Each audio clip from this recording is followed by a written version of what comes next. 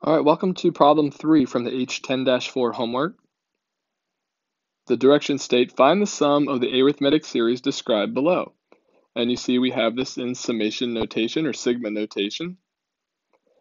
What this is saying to us here is we're finding the sum. Anytime you see this, that means you're finding the sum of something.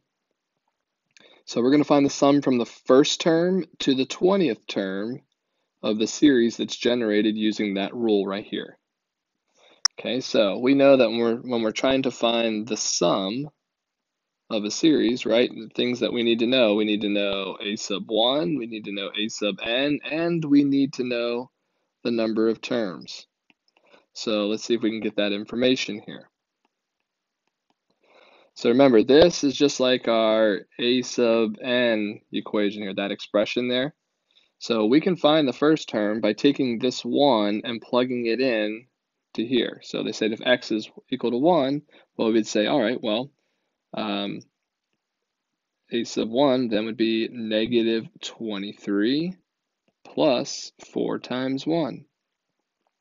And in this case here, negative 23 plus 4 is going to give us a negative 19. So the first term in this series is going to be negative 19. Now the 20th term is going to end up being our last term, right? So we'll say a sub 20 is going to equal negative 23 plus 4 times 20. 4 times 20 would be 80, so we have negative 23 plus 80, which I believe there should be positive 57. So our nth term is 57. And then we need to know the number of terms, okay? So when we look at this here, right, if we're starting at 1 and we're going to 20, we know that that is going to be 20 terms there. But if the numbers don't match up, okay, there's another way to do it. And I'll actually show you that in problem 4 here. But we do know on this one that there are 20 terms in the series. If I took them and listed out, all of them there, it'd be 1, 2, 3, 4. I get from 1 to 20 to be 20. Okay, so now that we have everything that we need there, we can go ahead here and find the sum of this.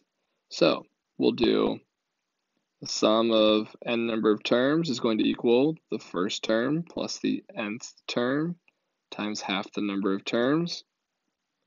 So in this case, since n is 20, we'll say the sum of the 20 terms in the series is going to equal negative 19 plus 57 times 20 divided by 2.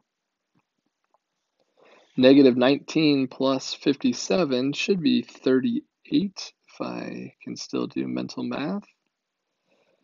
And we're going to multiply that by 20 divided by 2 is 10. So our answer should end up being 380. And that is the sum of our first 20 terms. Okay, so that would mean that this expression that we have up here equals, and actually I'm going to just kind of erase this off here because this equals 380. That's it for problem number 3 from the H10-4 homework.